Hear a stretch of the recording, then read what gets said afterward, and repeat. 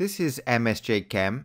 In this second video on entropy, I'll be looking at standard entropy change. Let's start by looking at absolute entropy. A perfectly ordered solid at 0 Kelvin has an entropy of 0. Therefore, absolute entropy values are positive. In table 12 of the data booklet, you can find the absolute entropy values for a range of compounds. Next, we'll use the absolute entropy values to calculate the standard entropy change of a reaction. And we'll use this equation. So it's the standard entropy change of reaction equals the sum of the absolute entropy values of the products minus the sum of the absolute entropy values of the reactants.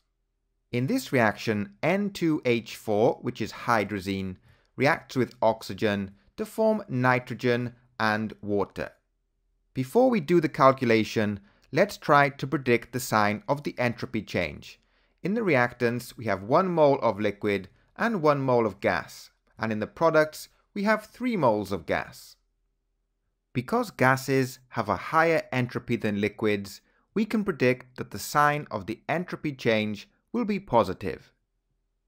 So let's do the calculation. In this table, I have the absolute entropy values of hydrazine, oxygen, nitrogen, and water as a gas. Next, I'll input the values into the equation. Notice I multiply the value for water by 2 because we have 2 moles of water.